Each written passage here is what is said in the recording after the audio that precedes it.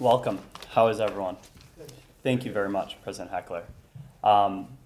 Really, it's interesting. I have to go last after the Dean and Mr. Spoon and President Heckler, and I have to think of refreshing things to say, so I'll do my best. Welcome, and thank you all for being here. As President Heckler said, my name is Bryan Rogers, and I'm a 3L student. Understanding that I'm also the person keeping you from being able to get up, move around, have another cocktail, I'll do my best to keep it short. But it's really going to be difficult when this involves talking about Professor Charles Gromley.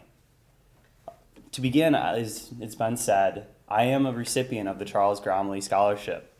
For those of you who don't know what that is, it's given to a second and third year student at the end of every year, is voted upon by the faculty and staff. I received this last year at the end of the year, right before finals, and you can only imagine, as many of you know what it's like right before finals, how amazing it was to receive this about an individual who's so wonderful. Importantly, the description of that scholarship is really indicative of the individuals that are here. Caring, compassionate, and highly competent. Those things are what Charles Gromley was. It is you all who represent the absolute best qualities of Professor Gromley and his commitment to the law students and the law school. I know this not based on the stories, or not based on my personal experiences with him, obviously, but the stories that still echo the hallways each and every day. Professor Berner was telling me a couple stories about Professor Gromley. He's one of the individuals, obviously, I'm sure many of you remember. And he was telling me a couple of these sayings that he used to have, and one of them in particular was, you know, you can lead a horse to water, but you can't make him drink, but you can make him you wish you could have drunk. You all in many ways do that each and every day with not just your financial commitments to the law school, but through your time commitments as well. Thumbing through a tribute edition of the Amicus Alumni magazine from some years ago, I stumbled upon a beautiful story about Professor Gromley. In this account, an individual asked Professor Gromley, what do you do? And without hesitation, his answer was, I'm a teacher. It wasn't, I'm an attorney or a lawyer or a professor or even a law professor. It was, I am a teacher. Your support helps fund opportunities for faculty and staff to be teachers in their own ways. More importantly, your support helps advance student activities on multiple levels so that we can be students in the way Professor Gromley wanted us to be. The relationship is absolutely symbiotic. Through your contributions, we have a clinical program that rivals, if not outperforms, every other program in the nation. And as said, I travel around and talk to a lot of law students. That's the absolute truth.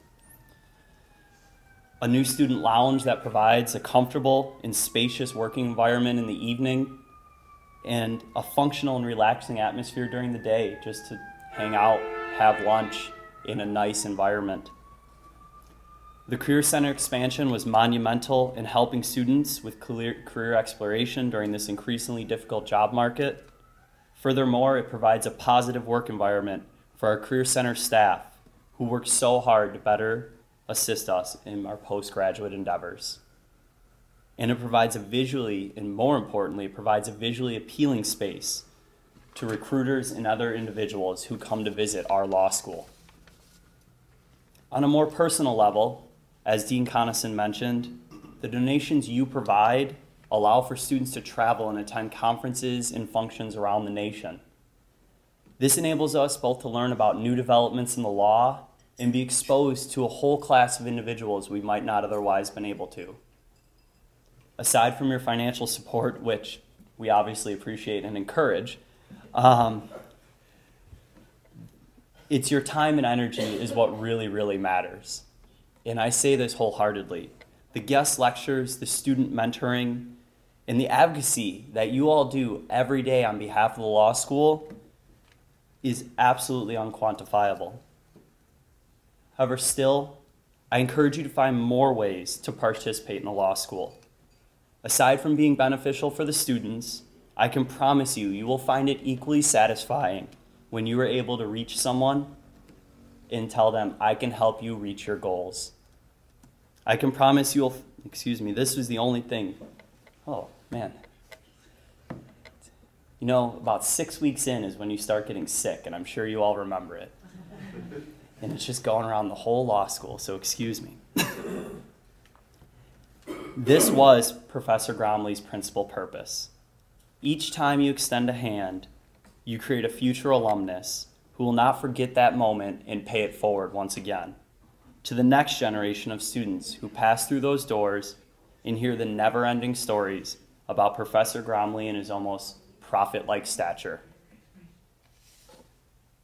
Overall, it would not be difficult for me to continue down a list of what your contributions mean to the law school, and particularly students such as myself.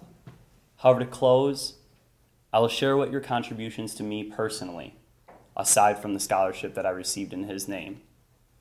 Coming from the south side of Chicago and attending an all-boys Catholic high school, I have a deep understanding of loyalty and commitment. However, I went to school out west, and it's a little different there. People weren't quite so proud of the place that they came from or the school they were attending. It was just where they were going to school. Thankfully, I can say I do not feel that lack of pride now. I do not expect to feel that once I conclude my 3 years here at Valparaiso, and I most certainly do not feel that in this room.